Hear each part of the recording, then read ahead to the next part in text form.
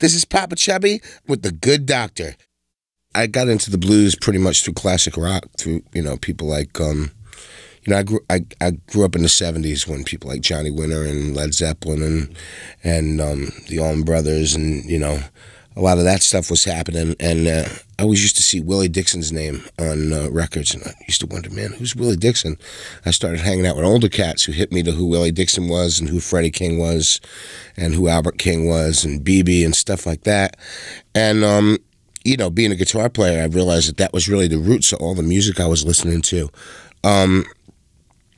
So those were my influences, early on, but I was influenced by a lot of different music, man. And, being from New York, you get hit with a lot of stuff because that was the beauty of New York. I don't know if it's that way anymore, but it used to be that New York was like really rich in a lot of different kinds of music, and any musical scenes that happened here kind of like had a lot of stuff in them, So I was lucky enough to be part of like the early 80s, late 70s punk scene, like CBGBs and like that kind of scene, and then like the hardcore scene when that started happening, and then when the blues scene started happening in like the late 80s, early 90s, I was like part of that, So it was like there were always like really good musical scenes happening in New York, Yeah, we used to have shows at the Fillmore where they'd have like Miles Davis and the Stooges on the same bill, There'd be bills like, this was actually after my time. I remember hearing about shows like this.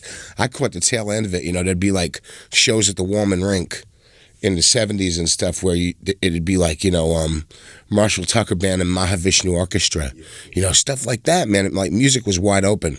It wasn't about genre so much as it was about good music. And unfortunately nowadays it's way more about marketing for the mainstream, which is kind of sad because music gets totally pushed aside. That's why something like this is so cool, Part of the problem too is, and I have to say this in defense of the listener, man, is like listeners aren't stupid. That's the thing. People know what they want to hear, and they know when they're hearing something good. And the problem with a lot of new blues records is that everybody thinks they're going to cross over, and instead of writing good blues, they write bad rock, and it's like, it ain't about that. It's about a genuine, like if the blues is about anything, it's about a moment in time. It's about a genuine expression, and that's what I like in all the records I do and all the records I produce. That's really the focus of what I try to do. Like I've tried to model my whole thing after like Willie Dixon and like that kind of in-house thing where like,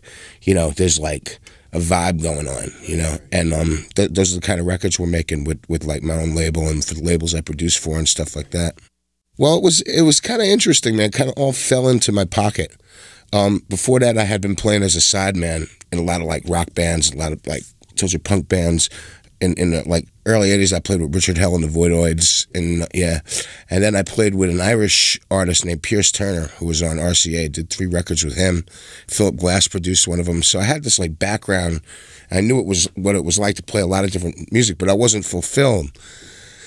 And I'd go hang out in like little blues bars like Dan Lynch down on 2nd Avenue or like, places like that and just be like, yeah, man, I want to just jam. I just want to play for 3 hours a night. I want to play the guitar for 3 hours a night. That's how you get good. You play all night long, So that's what I started doing, man. And I've always been a songwriter, so I just started writing songs. And around that time, I fell into this scene with some cats from like an older scene who were like in bands like, I don't know if you remember the Shirts, or like the Laughing Dogs. These guys had a studio over in the Westbet building in West Village, so I started hanging out at their studio.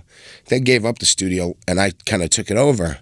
So all of a sudden, I had a recording studio, and I had these songs. So I started making recordings, and I started thinking, man, can I make a record? Can I, I didn't know how to make a record, This was like 1990. And so I made this record right here. It's Chubby Time. And around that time, I got the house gig up at a blues club on the Upper East Side called Manny's Car Wash, which was interesting, man, for what it was. It was like in the Upper East Side, so like, how down could that be? But at the same time, it was like definitely the blues scene in New York was focused around that club. Well, if you were kind of in the loop, it wasn't a surprise because it was like going downhill for a while, and then it was just like all the other clubs in New York, real estate, man. They just got pushed out. Now it's a Popeye's fried chicken. Well, another interesting story just like that is that down in the East Village, man, there was this club called 171 Avenue A that like the Bad Brains, the Beastie Boys all got their start in. They closed that place down and it sat vacant for 19 years. They closed it down and it just sat vacant. They just opened like a sushi bar there or something. So it's like, it just goes to show like these things, like you don't value these scenes when they're happening until after they're gone, and it's like, that's the thing. Like when musical scenes happen, they kind of like pop up and then they happen, but they ain't around for long.